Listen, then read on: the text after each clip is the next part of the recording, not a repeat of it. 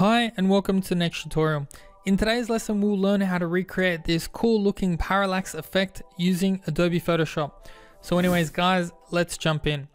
So the first thing that I have here is I've downloaded a picture from Unsplash and this is in portrait mode. So what I need to do is I need to get it into a landscape mode. So what I'm going to do is I'm going to come over here and just click on new, and I'm just going to create a 1920 by 1080 pixel document, and I'm going to click on create.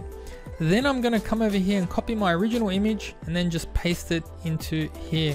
I'm going to hit Control T on my keyboard for free transform, and I'm just going to bring this up and then just position it to how I actually like it.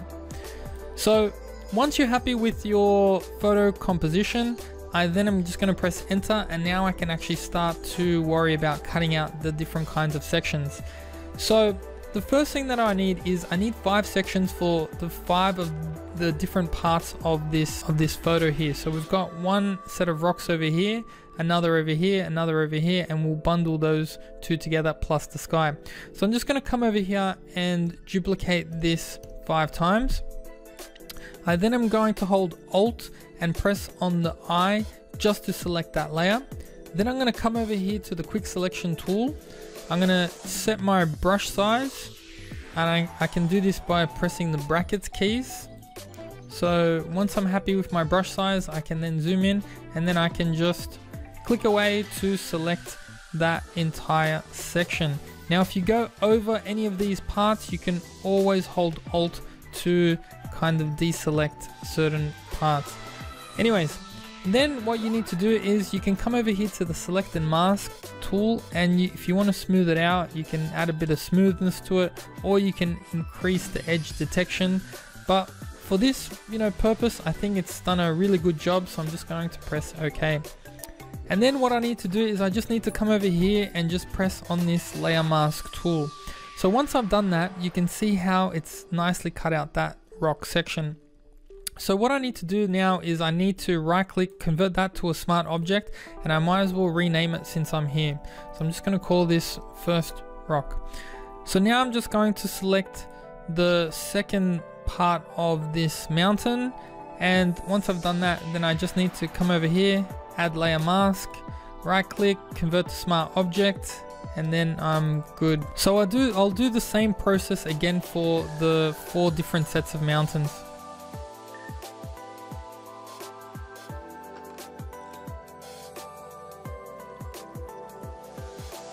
So now once you've completed all of that and you have each of these different elements in a different layer, and you've made them all smart objects, we then can come over here to our timeline and we can convert this into a video timeline. Now if you don't have that, you need to go to Windows and then you need to go to timeline down here. So what we're going to do is we are going to create a video timeline, and once we've done that, you can see that you have all these settings that you can work with. So what we are going to do is we are just going to open up the first rock. We're going to click on transform, and then what we are going to be doing is we're going to move to the end of the playhead, which is going to be 5 seconds. Then I'm going to press Control T, and what I'm going to do is I'm just going to scale this up a little bit. So maybe something like that. And then when you're done, just press enter. And now you can see you've got really nice motion happening to your image. Now that's probably a bit much, so what we are going to do is we're just going to come back and just scale it down slightly. Now if there are any problems like this over here, it doesn't matter because we're going to fix up the sky a little bit later on. So what you want to do is the things that are closer to the camera or to the front of the screen should move the most, and the things that are in the distance should move the least.